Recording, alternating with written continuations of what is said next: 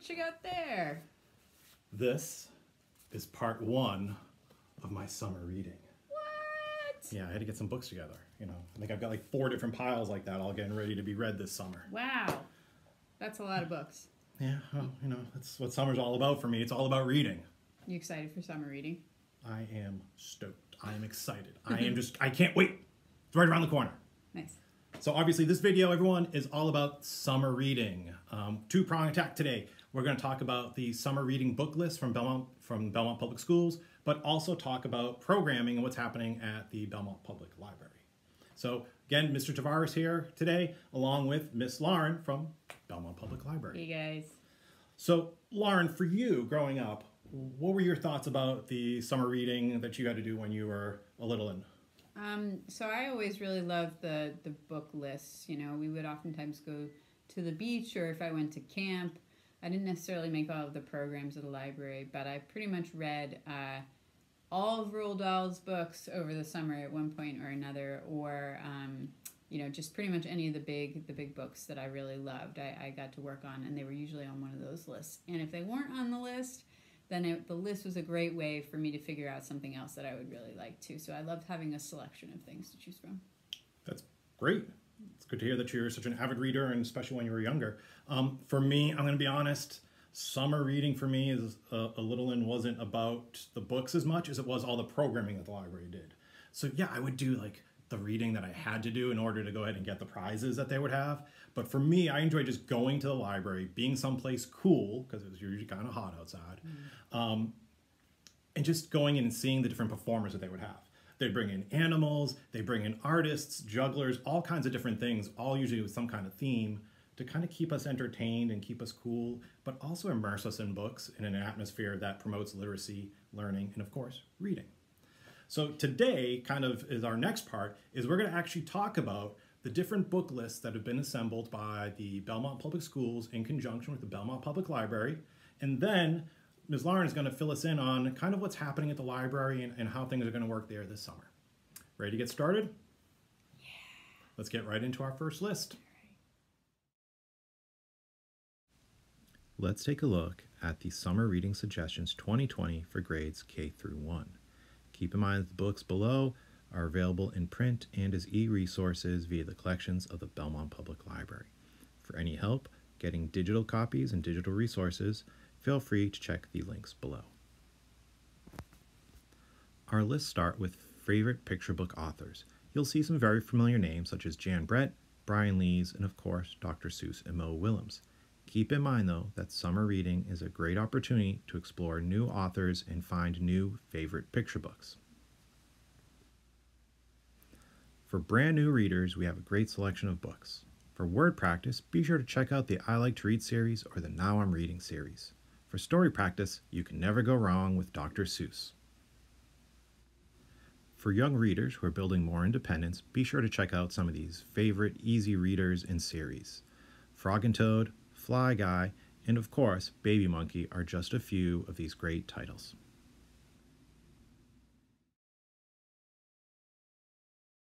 Here we have the Summer Reading Suggestions 2020 for grades 2 to 3. These authors and titles are available via the collections of the Belmont Public Library, either as print and or digital resources. Check the links below for any help with digital resources. Looking at the realistic and funny selections on our reading list, we have some really wonderful series, including Ivy and Bean, Mercy Watson, and of course, Katie Wu. Be sure to check them all out. If you're looking for a good mystery, check out these series. There's everything from the A to Z mysteries to the Boxcar Children.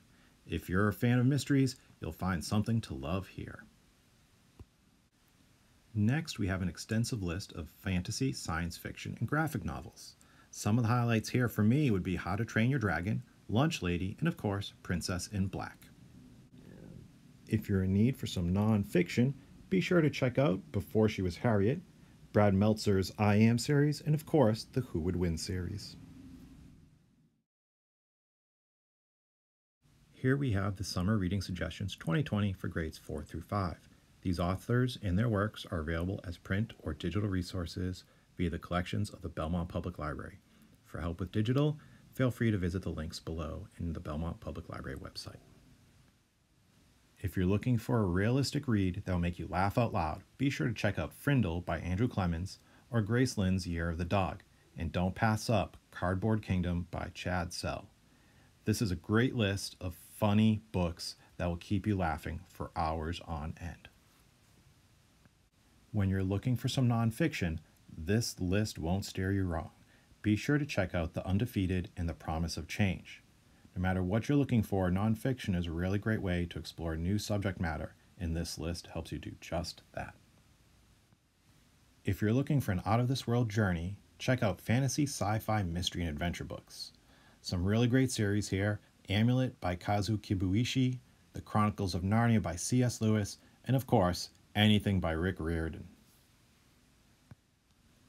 If you're a fan of the I Survived series, these other historical fiction titles will be right up your alley. Check out Margie Prius's Heart of a Samurai and Jennifer Nielsen's Words on Fire. But truly, pick any of these titles and you'll be immersed in wonderful historical fiction. So those were the summer reading lists for K-1, 2-3, and 4-5. We have one more list to go. Belmont Public Schools and Belmont Public Library decided to curate a list of very important titles that are relevant to the social injustices that have been happening across the country this past, not just week, but really hundreds of years. This list is incredibly important, and I think the only way to do it justice was to use the words from the list that kind of introduce it. So I basically just reread that and did a quick scroll through. And you can peruse this list and find these books. And there are books that are great, not just for students or for parents, but books that can be shared as a family. Here's that list.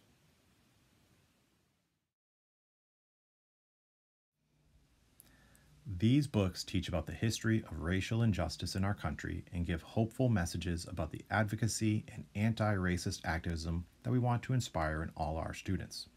We prioritize sharing books that can be read by children and adults of all ages. Many of these books demonstrate how kids can be advocates and activists.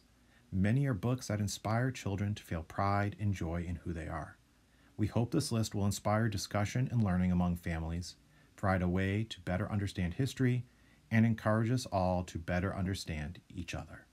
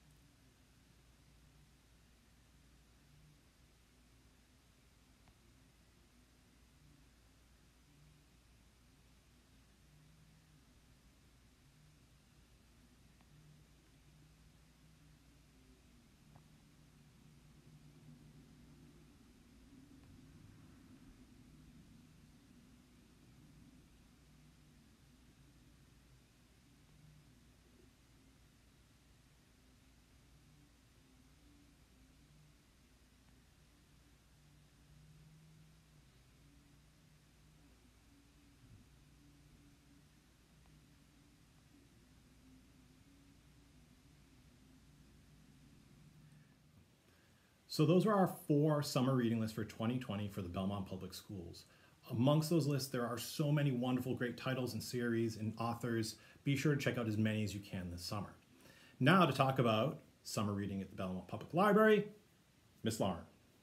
Hey guys, so I know that summer reading is going to look a little different this year, but just because we are being socially distant doesn't mean that we can't still have a lot of fun.